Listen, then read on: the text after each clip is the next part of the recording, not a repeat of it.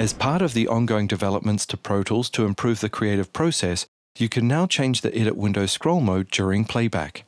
Before looking at this improvement, let's quickly review the scroll modes available in Pro Tools. If no scrolling is selected, the timeline will not scroll with the current playback location.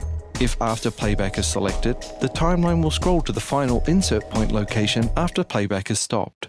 If page is selected, the timeline will display the next section when the playback indicator reaches the end of the currently visible timeline.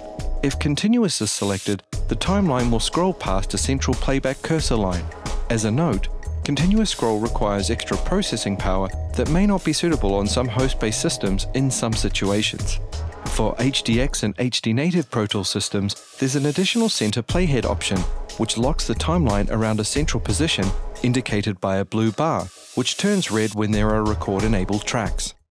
Being able to choose your scroll mode during playback means you don't have to decide on a scroll mode before a long record or mix pass and freely change to the most suitable mode on the fly.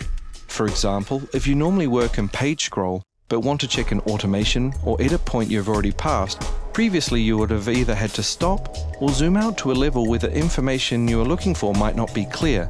Now you could choose no scrolling during playback to check the previous point, then return to page scroll. As well as the menu, options, edit window scrolling, you're able to change between these modes using Yukon control surfaces, including the freely available PT Control application for iPad on iOS.